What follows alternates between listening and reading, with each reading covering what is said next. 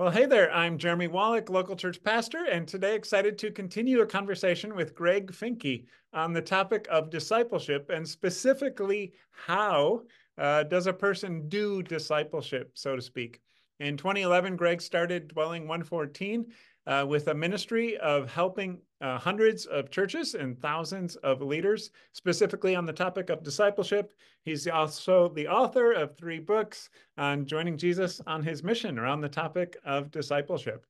And in our last conversation, we mostly talked about what discipleship is and why it's important.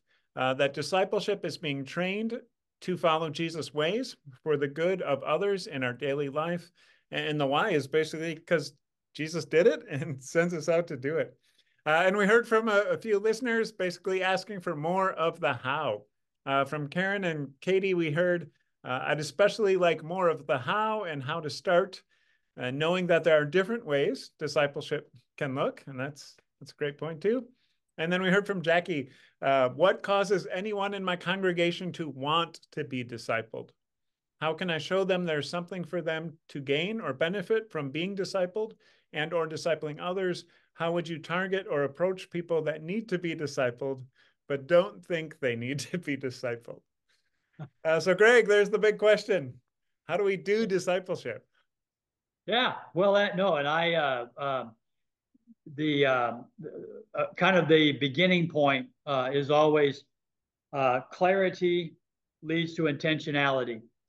If I'm not clear about what discipleship is and how Jesus does it, not just how I think it should be done, but how Jesus does it, then I'm going to be kind of replicating what we see all over the North American church, which is this unclear hodgepodge all over the place. Anything almost counts, a way of, quote, discipling people. But if we have clarity about what it is, yes, why we're doing it, and then how to do it, well, guess what? Then a lot more people can get off the bench and start participating. And that's why I really appreciate those questions. The last time we were together, we talked more about the what and the why. And that's part of gaining clarity, no doubt.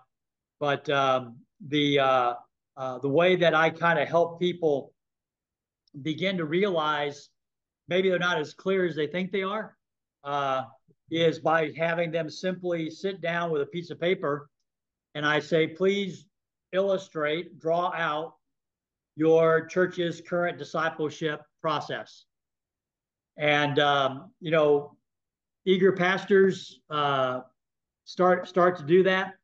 And I usually say after like 2 minutes, if you're not done yet, you probably don't have a very effective discipleship process.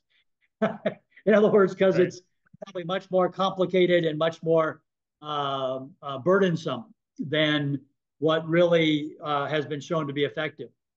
Lay people, they tend to have a very simple process. If somebody they meet wants to be discipled, they go introduce them to their pastor. Pretty straightforward, right? And then a lot of times we'll have churches that kind of they're very much trying to have things that include people, and they draw out, and then what they end up drawing out is what you and I would describe as an assimilation process. How to get them involved with ministry and programs and classes, but if the goal is assimilation, then that's one process. But if the goal is full participation in the mission of God as a daily lifestyle, it's not producing that, right? Mm-hmm. So that's where it's really helpful. And I would encourage our listeners to start with that. Write down on a piece of paper the illustration, a flow chart. Just use words, narrate it if you need to. And then after we're done with our conversation today, go back and compare what they're doing or trying to do with what Jesus gives us to do, and maybe start thinking through how to reform our way back to his way. Mm-hmm. Yeah, I mean, it's like there's a difference between being a believer and being a disciple.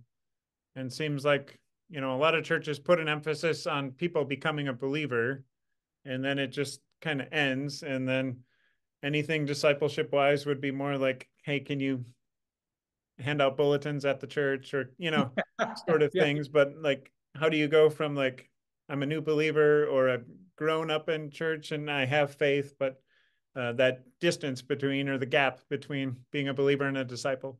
Yeah, and again, I don't want to in any way downplay or insult, programs and classes and being involved in activities at church. Assimilation is very important part of what we do. It's just if we think that's discipleship, then we really, like you said, we haven't really paid attention to what Jesus is giving us. Um, yes, I first and foremost, we want to be saved by Jesus through the Holy Spirit, by grace through faith, right? Amen. But then Jesus himself in Mark 1:17 says, come follow me, right? And I'll make you to become, I'll disciple you to be fishers of men. And so what I, try to remind people is if you look at your life and you're not a fisher of men, then you haven't been discipled yet, right? At least not in the ways of Jesus. Because Jesus' discipleship process, he says it from the beginning, and then he says it throughout, and then he says it at the end again. It's to prepare us to fully participate in the mission of God, right? So the lifestyle of Jesus is a redemptive lifestyle. It's a lifestyle of self-sacrificing love. And so he wants to disciple us in that so that we are part of, the redemptive movement of God spreading to the nations. And then he wants us to disciple others to do the same. So that again, it's a multiplication, not just adding slowly, but multiplying quickly. And so that's where to be able to go, hey, I'm saved, I'm in, woohoo! Yeah, that's great. But now what are you going to do? You're going to sit on the bench and run out the clock till you die and go to heaven? Or would you like to be a part of a fulfilling, fruitful life that is an adventure each day, even as you're going about your fairly mundane everyday tasks, right? Going to work, running the kids, mowing the lawn, etc. So that's the invitation of Jesus when he says, come follow me and I will disciple you, is essentially what he's saying, to be fishers of men. So how then? Like, say I've got a friend who's interested in growing. They've got faith in Jesus. They want to grow. What do I do? Yeah. Well, and I think going to Jackie, she has actually two questions, right? The first one is is what causes anyone in my congregation to want to be discipled. Then the second one basically is how would you target people that need to be discipled but don't think they need to be discipled? And I want to start with their second question first, just to get that, because that's what a lot of us are using up a lot of energy and emotion and leadership horsepower on. And I would suggest that that's wasted energy. Even Jesus, the Son of God, couldn't disciple people that wanted to be discipled, right? He proclaimed, here's the new life. He invited, but he could only disciple people that wanted to. And I would suggest we would do the same, that we clearly proclaim the life in Christ and the adventure before us. We invite people regularly to cross the line into a discipling process. But ultimately, don't worry about those that aren't ready yet, because they're just not ripe. They will be ready, or they have an opportunity to continue ripen. And frankly, the stories that we tell of other people that have been on the discipling journey, living that life of love for the good of others, will help accelerate that. So I always say, don't worry if not everybody wants to be discipled. Even Jesus, the Son of God, couldn't disciple everybody because they don't all want to be a disciple. But Jesus, although he had the 5,000 come to him and receive from him, he only had 12 that were willing to be discipled by him. And yet it was through those 12 that, the world is what it is today. So if you only got a fraction of your congregation that wants to be discipled, start with them, right? Don't worry about the 80% that don't want to. If we start with a few, the many will eventually be inspired and gain the insight they need to get on board and start their journey as well. It sounds like you're kind of alluding to, I mean, basically testimony, right? As far as, that core group, that whatever, remnant, whatever you want to call it, of people who are being discipled. You're giving them an opportunity or a platform to share their testimony of what God's doing in their life. And that kind of is part of the impetus to other people being interested. Is that right? Yeah. So, and I would call them not the core or the remnant. I would There you call go. them the first wave, right? Sure. Oh, Because nice. it wasn't, Jesus started with 12 and he didn't go, I'm a failure, I only have 12, or, ooh, here's the remnant. No, he said, you're the first. And 12 became 72, and 72 became hundreds and Yep. thousands. So in our congregation, just think of it the same way. This is our first wave. And yes, relaying the experiences of what happened last week is a key part of the discipling process, but it's also part of how you help people. And this is getting to the other side of Jackie's question. This is how you help people start to want to be discipled, right? And it's what I call, we don't often talk enough about the payoff, right? We tell people, here's what we want you to do, here's why we want you to do it. But in the end, if I do this, what will I be a part of? What will I see? What will happen? And I think that's where, if we can be clear about the payoff, that is, we'll be living a fruitful, fulfilling life. We will see people start to come back to life. They'll want to know more about things. They like being around us and having conversations. And of course, the real illustration of that is the stories of the people themselves. And so being able to have, and we talk about having take 10 conversations, taking 10 minutes at the beginning of every elder meeting, council meeting, committee meetings, Bible study, rehearsal, youth, children, whoever is getting together to take 10 minutes and talk about, hey, how's it going out there? What's God showing you? How's loving your neighbor going? What are you learning? What's next? And by having those kinds of opportunities, people that aren't participating hear those stories, and it starts to click light bulbs on and connect dots. And again, that's the, how do we get people to want to? I can't make them, I can't force them, but what I can do is make sure they're hearing the stories of the payoff for those that are actually doing this. You know, the fruit of it, if you like a more biblical word than payoff. Sure. Amen. Yeah. All right. So you got somebody who wants to be discipled. They're open to being discipled. What do you do with them? Yeah. Well, the first thing that we like to help them understand is, again, and not to go over material we've already been over, but it's important for them to understand, what is discipleship. And what I mean by that is not the general definition. It's a training process, but what are we inviting them into? Okay. Because if we don't understand what I'm being invited into, either I'm going to be like, what? This is what we're doing? I'm out. Or I'll be confused. And so I like to talk in terms of, as I'm having a conversation with somebody that wants to be a disciple maker, I say, keep in mind three things: ratio, relationship, lifestyle. Now, the reason we want clarity on that is ratio means we want it to be a low number. One person to one person would be great. One person to two or three people is great too. But even Jesus, the Son of God, only had 12 people, right? So I used to think when I was a young whippersnapper pastor that if I got up and I taught God's word, preached God's word, people understood it, people believed it by the power of the Holy Spirit, I had discipled them. So I can disciple hundreds. And the reality is, no, I could teach hundreds, I could proclaim to hundreds, but I was not discipling them, because while proclamation and scholarship is part of the process, it's not the whole thing. So ratio means Jeremy, the disciple maker, has 1, 2, 3, 4 people, but not a whole lot more than that. Number two is relationship, that this is something that is a want to opportunity. People need to want to be discipled and to meet regularly. And so it's not just scholarship, it's relationship.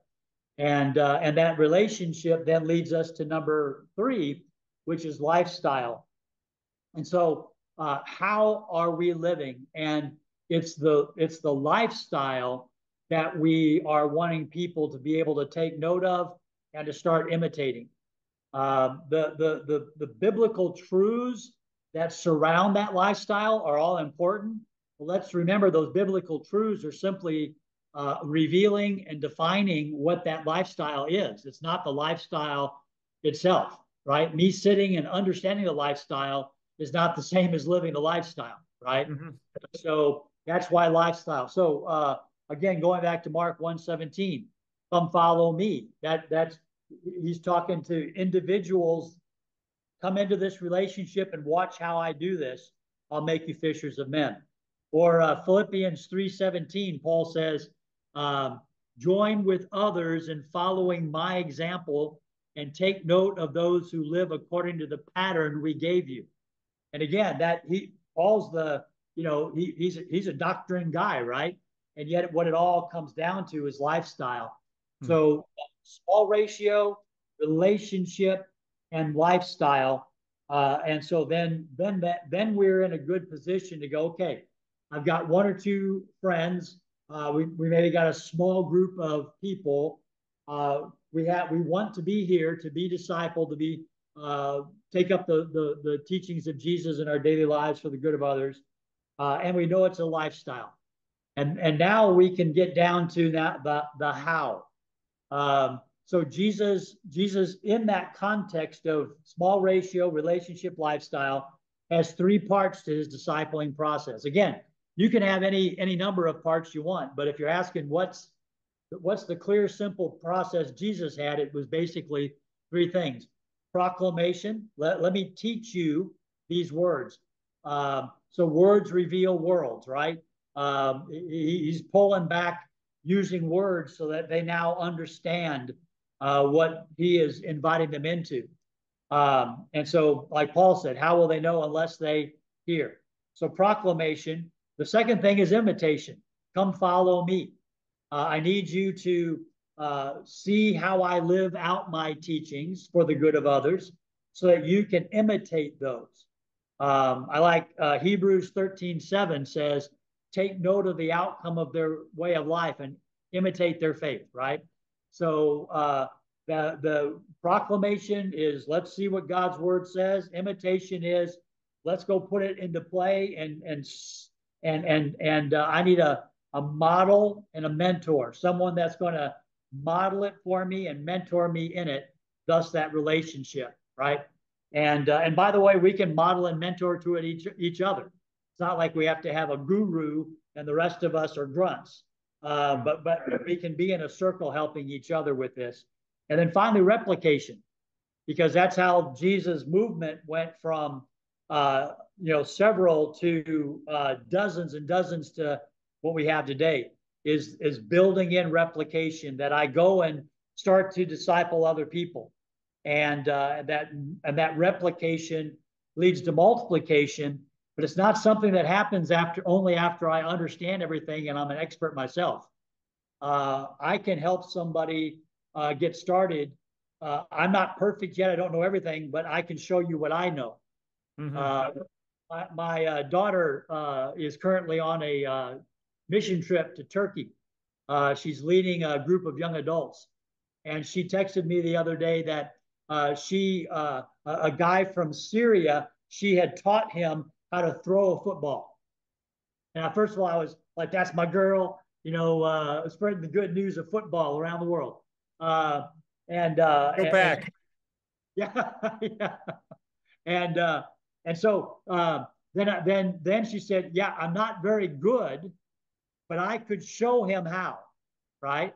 So I'm not a great quarterback. I'm not going to, Packers are never going to ask me to try out, but I can show them how to throw a football.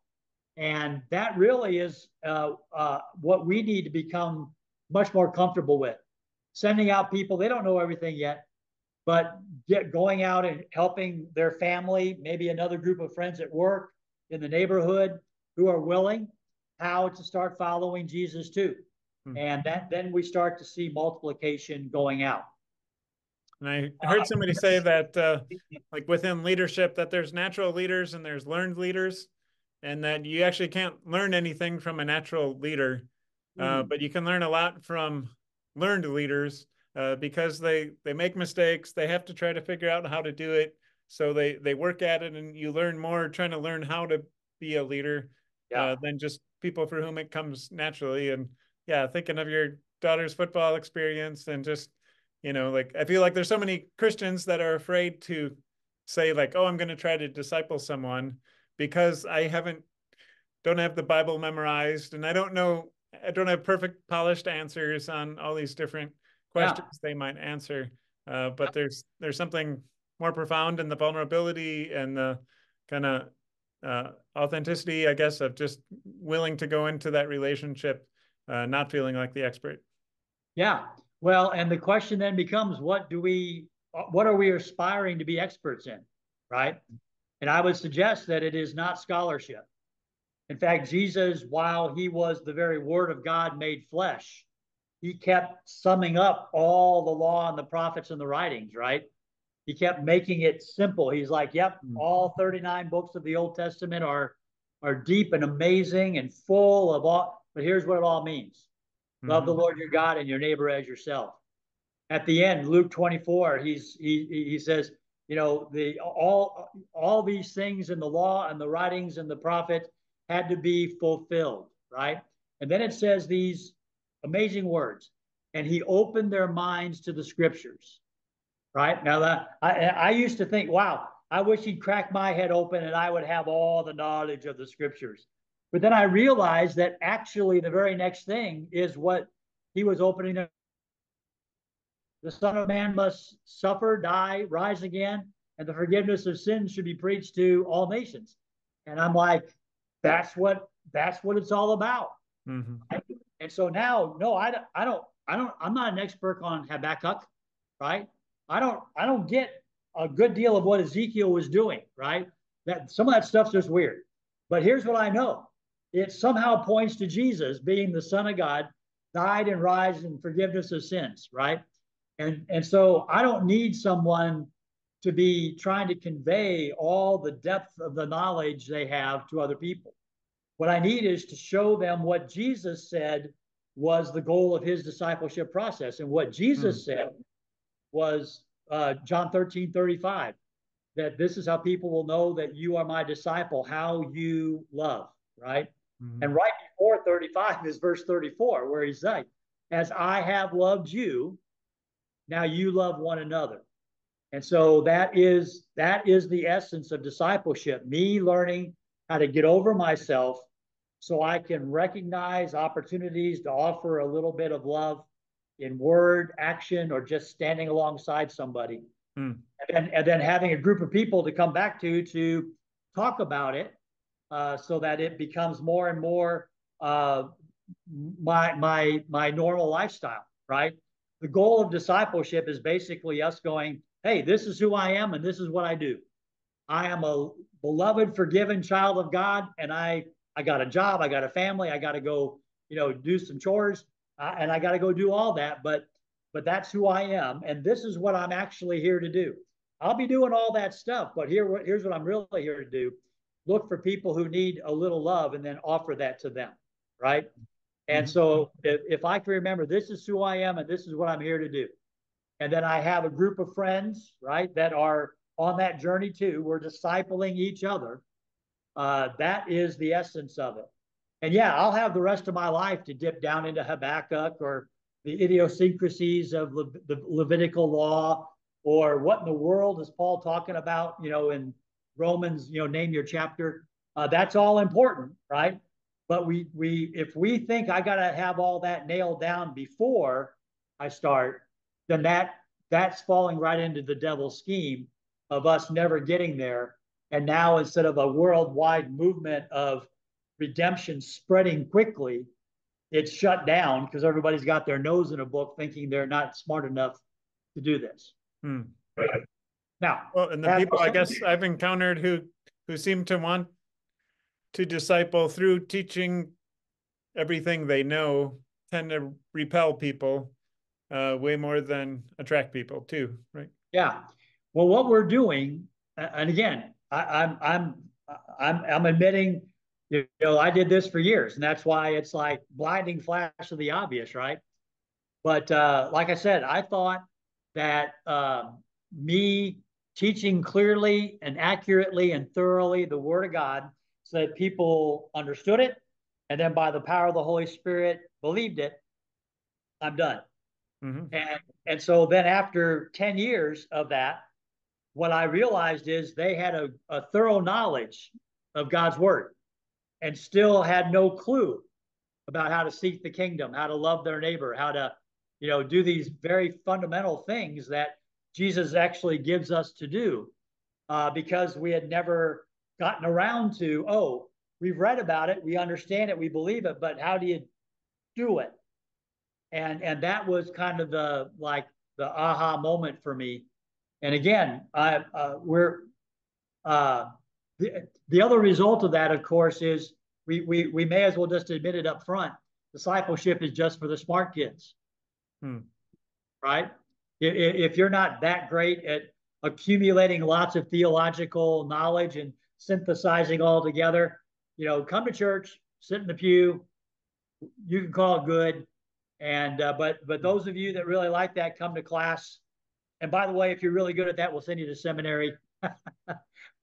Rather than, hey, no, the disciples, even after 3 years with Jesus, the Pharisees looked at him and said, these are unschooled, ordinary guys, but they have been with Jesus, right?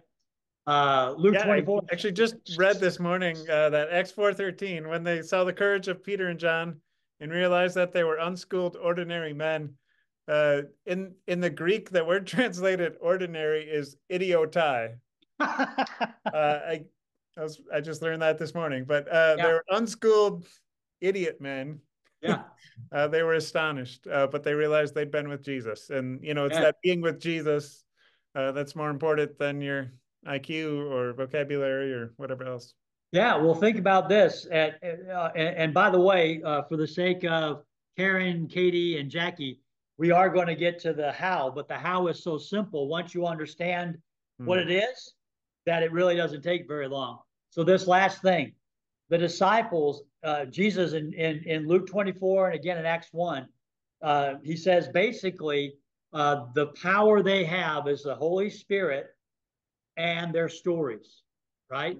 At the end of that time with them, they were not the sharpest theological knives in the drawer. At that point, the Pharisees could have still run circles around them because they did have decades of teaching and study under their belt. But what Jesus said the Holy Spirit would use most powerfully, he says, you saw all this, right? You were with me, you saw it, and you will be my witnesses, right? And so that's where I like to tell people who can't keep up with all the doctrines and characters and sequences of Scripture. I was like, you know what? That's where you got a pastor. Let him keep up with that. What I want you to focus on is, why do you trust and follow Jesus? That's your story, right? And by the way, within that all will be all kinds of theological important stuff, right? And yet it's conveyed through a story of a lifestyle lived, right? And that's what I think we sometimes, not sometimes, I think we underestimate that and undervalue that, because we're always forever thinking, well, I wish I knew more about the Bible, right? Oh my goodness, I know people that have been studying the Bible for decades and decades and decades, and they have as many questions now as ever, right? Because every time you get some clarity, then you have a new mystery that opens up. Nothing wrong with that. I love that stuff, right? But what are we discipling them to be able to participate in?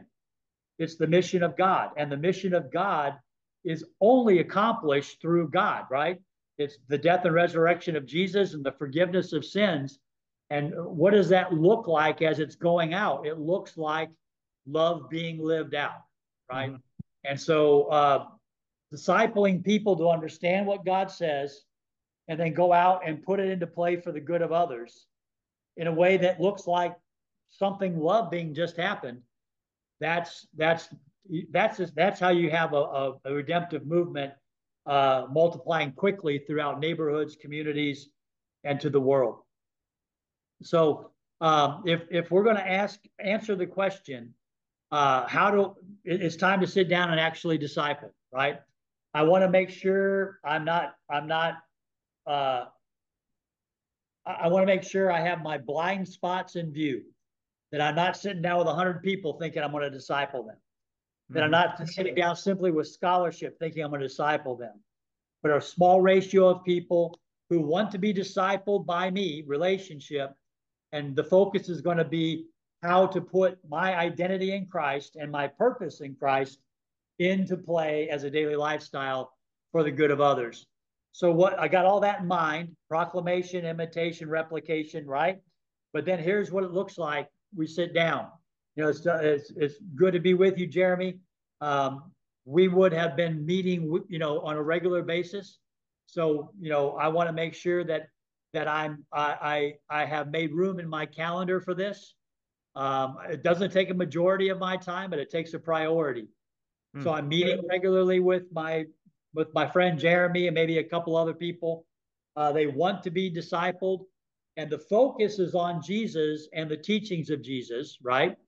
It could be any of the 66 books of the Bible, but if we're going to be followers of Jesus, how about let's get to know Jesus? If everything points to Jesus, well, let's go ahead and just start there, and then we can work our way out if we want to, but let's start with Jesus.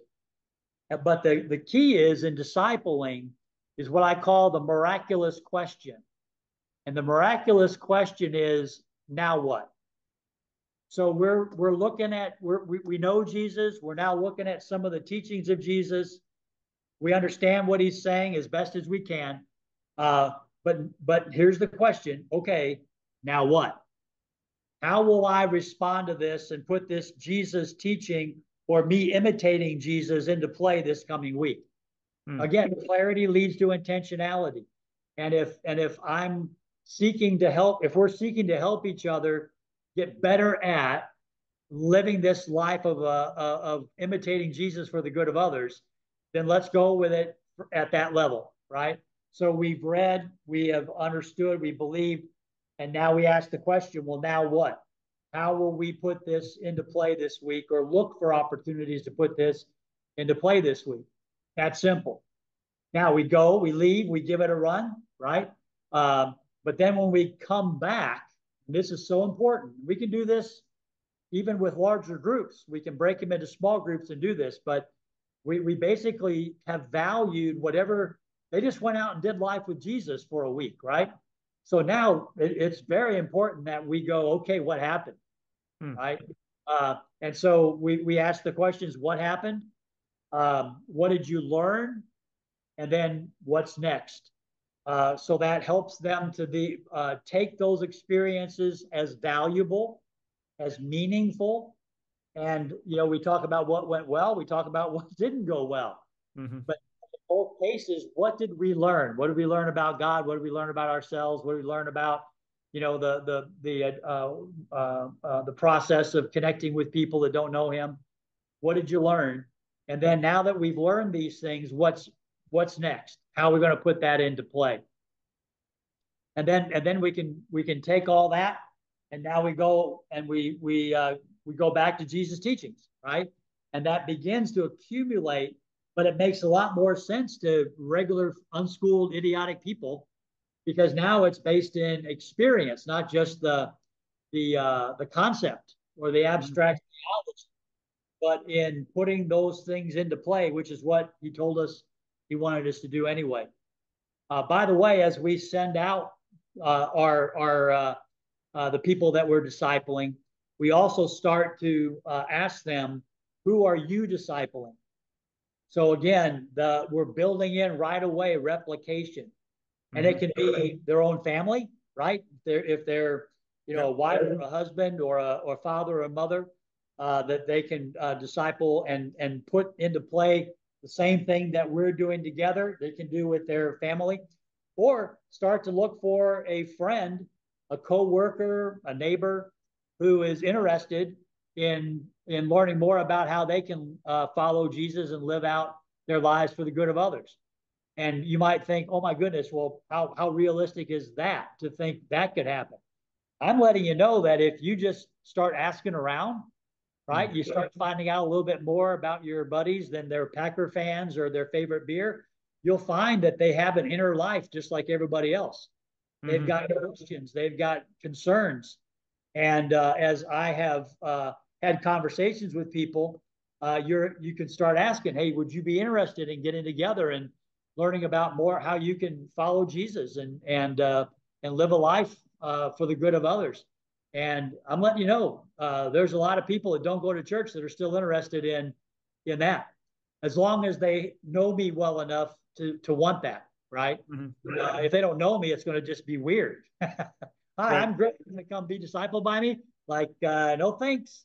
But on the other hand, people that I've been, loving my neighbor, enjoying hospitality, laughing, then we start to know their story. And now you can say, hey, if you're ever interested, I have a group of people that we get together regularly with, or I'd love to have a cup of coffee with you every Saturday and we could talk about this. Yeah. So new disciples still know a lot of people who aren't disciples of Jesus. Whereas, I mean, I guess at our church, I think of like, it seems to be that people who are growing in their faith end up building communities of friends here. And then they're here for a prayer group, or they're here for Bible study, and they're here for worship, and they're helping with worship. And all of a sudden it seems like the bulk of their friend group ends up being active believers at our church, as opposed to, newer believers who still know a lot of people who aren't walking that out. Yeah, no, for sure. Now, the good news is even those folks that have become somewhat church friend focused, we can help them because we don't need them to know everybody in the neighborhood or everybody at the workplace, just one, right? Yep. And so intentionality leads to, or clarity leads to intentionality with that too. But yeah, just to recap then, how do you disciple people? Real easy. That we regularly get together. We unpack what happened last week as we sought, for better or worse, to follow the ways of Jesus for the good of others. Again, what happened? What did you learn? What's next? Then we come back and we start wherever we left off, Mark chapter 3 or whatever it is. We at the end of that, we go, okay, now what? How will you respond to this teaching? What's he giving you to believe or do for the good of others? We go out with that clarity. We look for opportunities to put that into play next week, as well as the basics of living a life of love, following the example of Jesus, who loved me and gave himself for me. Ephesians 5:2. And we send them out to do that. We remind them, hey, who you discipling? I'm discipling my family. I'm discipling my buddy at work. How's that going? It's then you can work through those questions too. But ultimately, you head out, and this could be anywhere from a 45-minute lunch, during the work week, all the way to more of a less intense, relaxed setting. Maybe in our homes on a Thursday evening or whatever it might be. But the key is it's God's word, proclamation, imitation, putting that into play, talking, sharing stories, which is how we model and we can mentor each other. What's working, what's not, what's next, and then we head back out again, the replication, and what that does is, in my experience, that dramatically accelerates them becoming self-motivated followers of Jesus. Because it's not, I got to learn more, not ready. It's like, you got clarity? Yep. Okay, let's give it a run, see what we find out. And what they find out is, oh my goodness, Jesus is out there, right? When we use love, it doesn't, like, it's not magic, but love works. And as I keep doing that and learn how to humble myself and take a deep breath and just, do what it is that I've been given to do, which is not sell Jesus, it's to imitate Jesus. Um, their life just boom opens up, and it's simple and it's fulfilling and it's very fruitful. I was just on the phone earlier today with a lady that she's going to lead her whole congregation through this process now. And the only reason she's motivated is because she had that same kind of aha. She was reading the first book, joining Jesus on his mission. And then she went across the street and saw a neighbor, not thinking this was joining Jesus time. She was reading the book. Oh, that's interesting. That's interesting.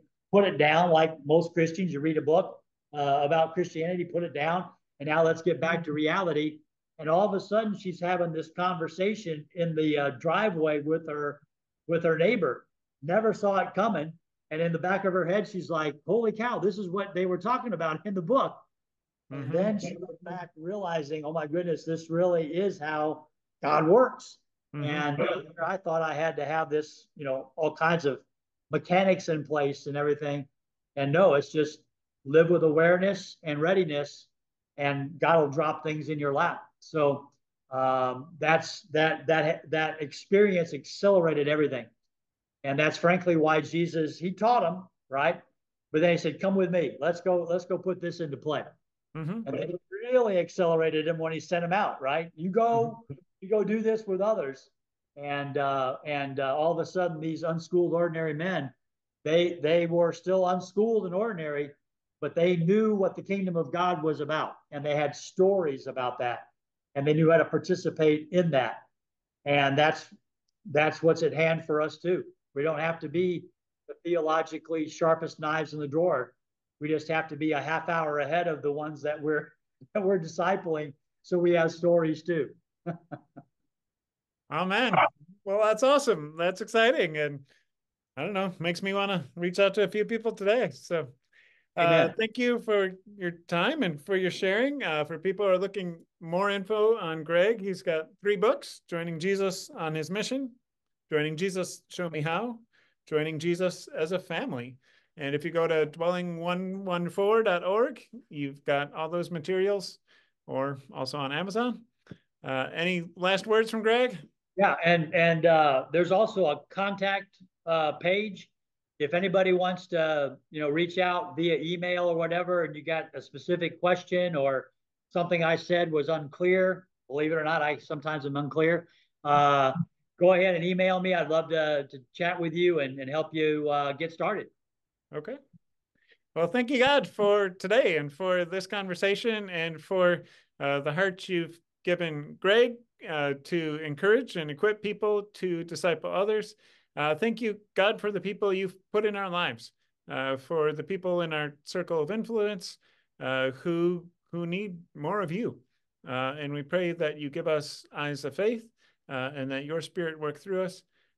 Give us the boldness and the courage to lead as common, ordinary people, but to share you with people who need more of you. We love you, Lord. We thank you for your love for us. Pray you be with each person listening to this.